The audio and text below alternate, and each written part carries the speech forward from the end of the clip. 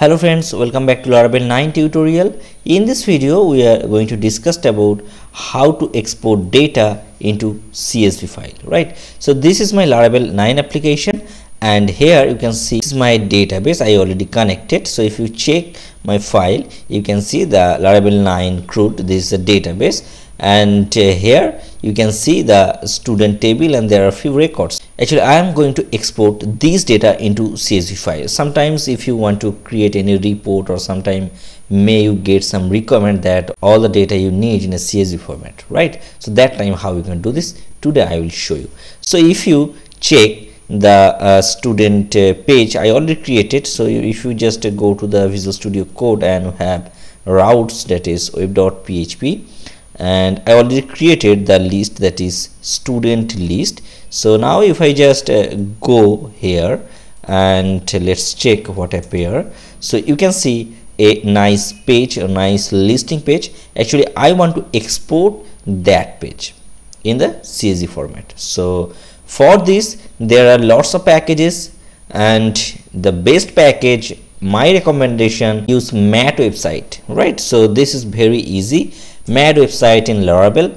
So Laravel Excel introduction, so you can use mat website for Excel also, and in this video we are going to discuss about the CSV, right? So just click on that, and here this is the Laravel Excel, that is the mat website package, and you can see the installation process. This is the requirement, you can check, right? So now the installation process, so I will going to install this package through the composer. So simply just use composer require mat website Excel. So just go to the terminal and close the server and then run composer require mat website Excel. Okay, so it will install the mat website package. You can check, this is a 3.1 version of mat website. This is the latest version is installing, and the publishing is completed. Now if I just go to the second part, so just go to the documentation section. So here if you want to register it yourself, add the service provider in config app.php. okay, so just go into the config. So here is the config, and there is the app.php, and there are two types of things, that is one is provider array and one is the aliases array, right? So this is the provider array. So all the provider is linked here, and this is for aliases. So when you want to use suppose the Excel package or CSV package or mat website package, actually that time every time you don't need to write the full provider path. So you can create aliases name, and by that aliases name you can call, right? So simply just register it into the provider section. This is the provider path, and all are provided in the documentation section. And the next thing, you want to set the aliases. So simply just use like this, or you can set your own, right? So just go to the aliases array and you can set like this. Okay, so you can set as a Excel or CSV, no problem, whatever you want you can call, right? So this is the name. You can get access of this Excel package from anywhere of your application. Okay, so next step, already written here. So now all the configuration part is done. Now need to publish. Okay, so just go here and copy that things. Okay, so copy. Okay, great. Now just go to the terminal and paste it here, and it's published. And when it published, it actually created a file into a config excel.php. Actually this is the package. When you install this into your application, these are installed into the vendor, that is the vendor mat website Excel, and after the publishing we can use that. So that time it's created a separate config file, that is the excel.php. I'm just going to show you what is in there. Now just in the config folder you will get the excel.php. okay, so this is the configuration file of Excel. So you can configure at your own. So simply there is a exports array, and in the export array you can set some parameters, like when using from query, the query is automatically chunked means if you mention the chunk size is 1000, that means at a time in a CSV there will be 1000 of record will export, right? So this is the chunk size. If you want to make it 100, that time only 100 record will be export. In this way there is pre-calculated formulas, so sometimes if you get some calculation like some you will know if you use the Excel, and that time you can understand. So by default it's false, so I don't need these things. And there is a strict null comparison. Okay, so there is false. When enabling strict null comparison empty cells, then it will be added to the sheet. Okay, now, and there is some extra more things, that is the delimiter, and there is a delimiter settings like delimiter should be comma. So sometimes there is records like a comma separated, that time delimiter is comma, then enclosure, then line ending. Okay, so that will manage map from mat website, and if you want to change or as per your requirement you can change. Okay, so all are the things. And if you want to import, you can import from that package also. So this is the import setting. So actually in this video we are going to concentrate about export. Okay, so we'll export a CSV file into our application. Okay, so currently I am not changing anything in excel.php. we are using simply as possible. I want to show you how we can export CSV data, right? So this part is done, so I just closing this. Now I am just going to the student controller where I actually need to create a function. Okay, so just go to the app http controller. This is the student controller. Okay, so here I will create a function to export CSV, and before that I want to create a export class. Okay, so by using that class I will export data. That will be the recommended things. Actually this will be the good practice, right? So let's create a class for export. So simply just php artisan make export. Okay, sorry, export, and then the class name, the export class name, that is I am showing the student export. This is the class name, and I want to export from the model. So actually if you look, so here we are using the student model, so simply just use that path student model, and I am setting that model student folder. Okay, so just enter this. So export created successfully. Okay, so I just exporting from the student. If you don't use that, you can do it manually also. So if you just check this, what is actually generated. Now just go to the Visual Studio Code. You will get a new folder, that is exports folder, and here you will get the student export, right? As we added the model student, actually we simply need to add the students, so that the reason it's looks like this. So add model student, it is using from the student export. Okay, so manually you can add this, and if you want to add multiple models you can add this. So if you need any relation type of data or some things, you can use that. Okay, so this is the export class, and by default you will get the collection. This is the function you will get by default.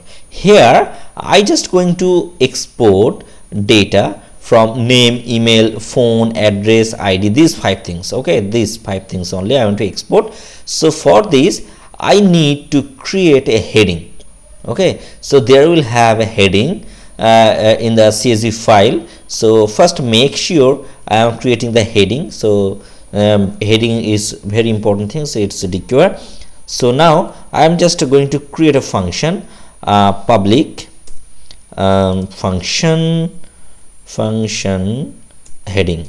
Okay, so headings, headings, and just mention this will be the error type, and here simply just to return the heading name.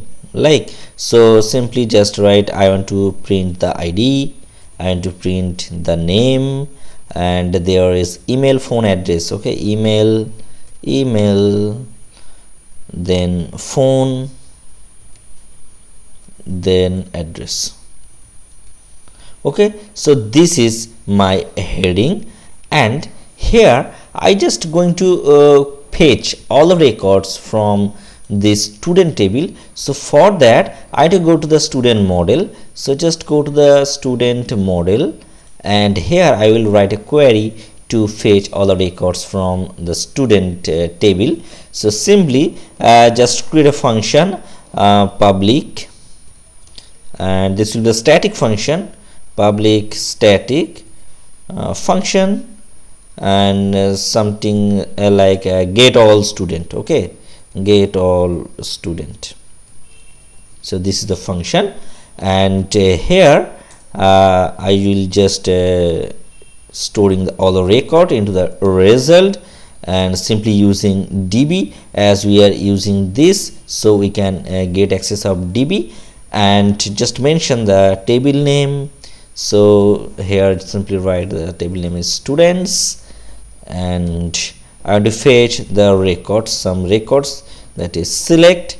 So I have to select the id, then name, then email, then phone and address, phone and address. Okay, so that should match with the database field name. Okay, so this will be just exactly same things as you have the column name, but here this is the export, this is the heading. Okay, so you can make it different also as per your requirement. Okay, so this is the things, and I want to get all the records. So simply just write a get, and I want to get this record in a array format. So simply write to array, right, and finally just return the result, return the result.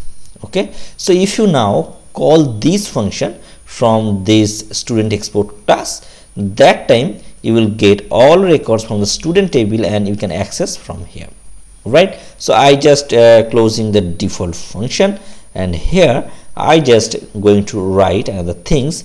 Simply just write return collect, and here I just going to use the student model collect student, and here just mention the function name get all student. Great. Okay, so all are ready. So this is my function, and I am using the headings. So that the reason I need to use the headings. So simply just import or just use the namespace from the headings, that is from the mat website. So here just simply write with headings, headings. Okay, so exactly same name. There is a class inside the mat website package. Actually we are just going to use that, and it implements the with headings. Great. So where is the error? Yes, this is the error. Okay, and all is done. Now the student model, it's getting record, and we are calling this from the collection function, and this is the heading. Okay, now I just need to call from the student controller. I just need to create a URL. From that URL will get the CSV file. So simply just create another function, public function export to CSV, right, and just use that.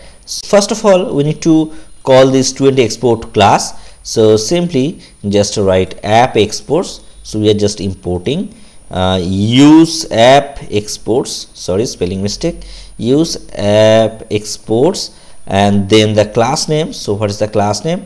That is the student export. So simply just add that things, and we created a CSV aliases into the config app.php. So let's check once. Yes, this is the CSV alias. So simply just use that also. So I am just going to call these things. So use CSV. Okay, so two things we need to use from this export CSV function. Now I just going to return the CSV and then I just going to download the function, download the file. There's a file and just call new and the class name student export. Okay, by default it will call the collection. Actually here you can see there is the collection, right? So now the new student export, and suppose my file name will be student record.csv. okay, so this is the file name. Okay, so all are done. Now we need to call this function from the routes. So just go here and create another route. So route and get CSV export, and I already registered the student controller here, so we don't need to write it again. So just copy this and here simply write student export class and then the function name. What is the function name I created just now? So export CSV. Okay, so all are done. Now let's start the server. So PHP artisan server. Okay, so server is running now. If you just refresh, you will get the server is running. Now just hit this URL and that time it will export the CSV file. Okay, so it's getting the student record.csv, actually which I mentioned here, student record.csv. Let's open that file. So here you will get the ID, name, email, phone and address. Okay, so this is the CSV file, and if you want to create a Excel file also, so simply just change it to Excel name, that is the Excel extension, so XLSX. Then if you just call this URL again, so you will get the Excel file also. So simply just click on this and you will get the student record.excel file. Okay, so both can be used by MAT website and you will get easily. Okay, so just change the extension and it will change the file format also. This is the Excel file and this is the CSV file. Okay, so both can be generated. Okay, so hope you can understand this video, and still if you have any queries about this video, please comment in a below comment section. And next day we are going to discuss about important things. I will going to do the reverse things of that things. So from that CSV file I want to import that data into the database. Okay, so using Laravel. So please like and subscribe this channel for upcoming video. Thanks for watching this video. Have a good day. Bye.